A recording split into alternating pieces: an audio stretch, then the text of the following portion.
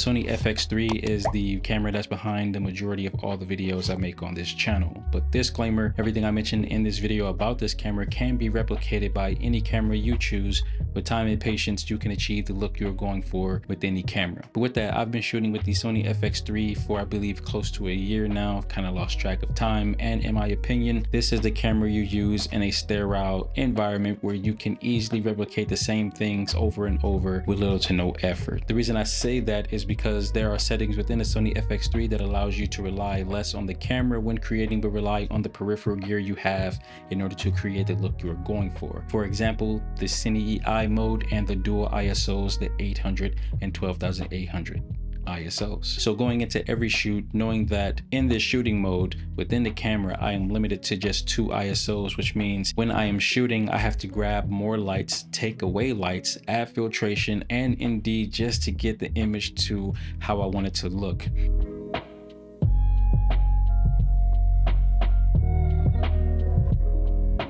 I've gotten so used to shooting this way that I apply a similar method when I'm using the Fujifilm X-H1 or the Canon RP. I stick to a certain ISO range and I only use certain ISO values, and then I use light to fill in the blanks.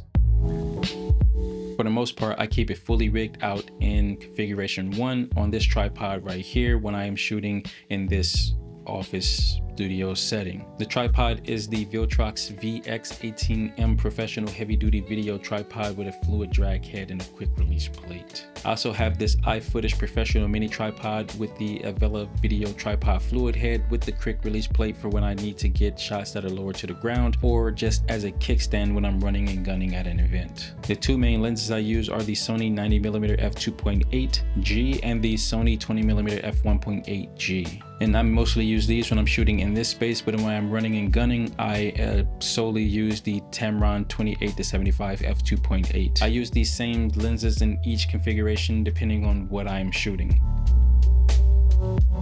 Configuration 2 is a half rig. In this setup, I use internal batteries and a monitor. I was using the Anton Bauer battery base plate for a while, but I ended up using that for another rig, which I will be talking about in another video. I use this configuration when I have to carry less gear and I want to use a monitor. I mostly use configuration 1 for when I'm using handheld because of the added weight, and it cut out some of the jitters and shakes.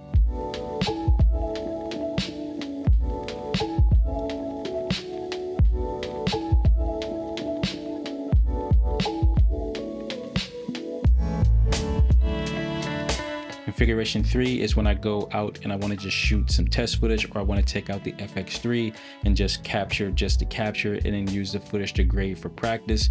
This is the basic inconspicuous setup, which means I'm not rigging it out at all. It's just the body itself with an external mic, and that's pretty much it with the internal battery. I don't take anything else. I use the screen on the back and LUTs that I install in order to figure out how to expose the image correctly. I think this is the ultimate creator camera if you're someone who creates in a small studio and you want a camera that lives on a tripod. Although you can use this camera however you please, I limit this camera to the ways I shoot in this studio. So with that, use your gear how you want to use it. I am a multi-camera system user and I have cameras for different scenarios, different types of jobs, and the various ways that I shoot. For instance, I primarily shoot Fujifilm when I want to create without boundaries, and I'll talk more about that in this video right here. Thanks for liking and subscribing while staying awesome. Stay awesome.